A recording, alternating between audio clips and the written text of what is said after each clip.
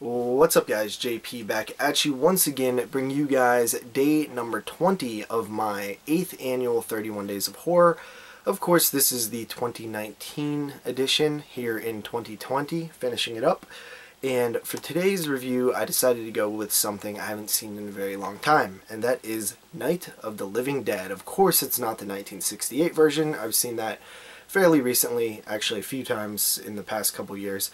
I'm talking about the 1990 version, the remake. This film was directed by Tom Savini, one of Tom Savini's few directorial efforts, and most likely his best effort, but he also had the groundwork from John Russo and George Romero in the original 1968 Night of the Living Dead.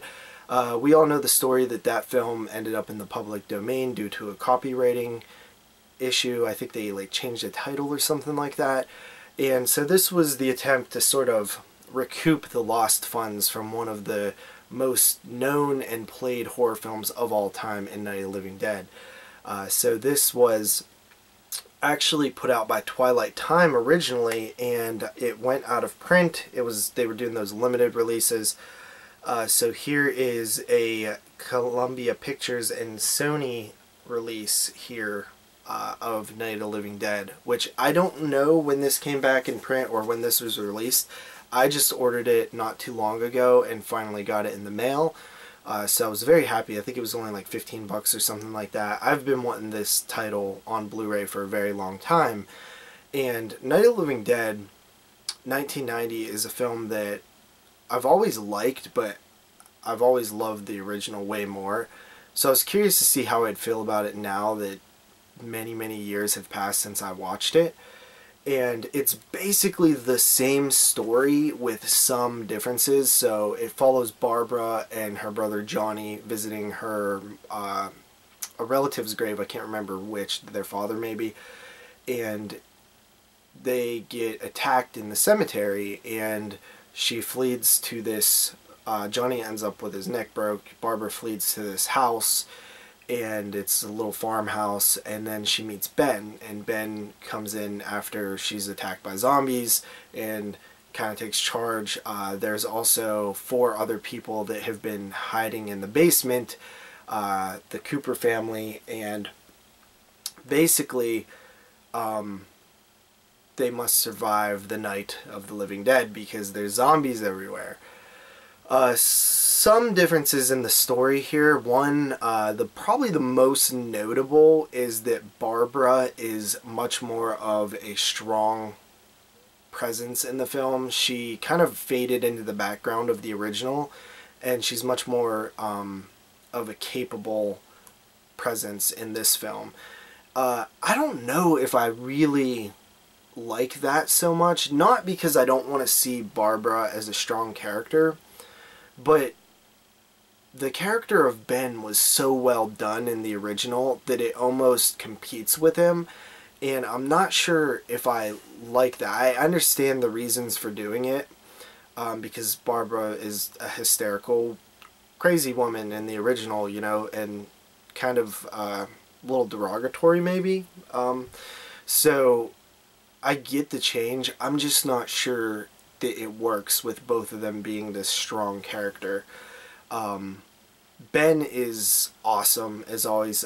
He's played by Tony Todd in this one, which is a great performance and really feels like Ben. He did a good job with that. He doesn't really make it his own so much as sort of just doing an interpretation of the original, and I'm okay with that because it works. Bill Moseley's actually in this as well. He plays Johnny at the beginning. They changed a few little other things, like how the gasoline, when they're trying to get gasoline for the car and stuff, that's changed. Most of the end is changed, like the very end, with a new ending and stuff, which I'm glad they did, because it, you know, when you're remaking a film that's like beat for beat, it's kind of refreshing to not know exactly what's going to happen. But I think that they added some gore as well, more blood and zombies and stuff like that, which is welcomed. Overall, I think it's pretty good. I really do. I think it's a pretty good movie.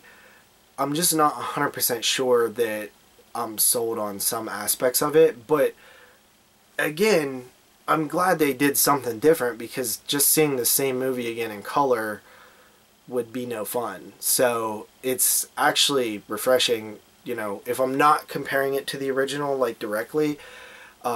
It's a really fun movie, and I think that it, you know, had the original ever came out, this would be fantastic. You know, it would be like super groundbreaking or whatever, you know. I mean, I guess not since Dawn and Day and stuff, but you get what I'm saying. Overall, though, I like it. I do like it. I think it's really solid.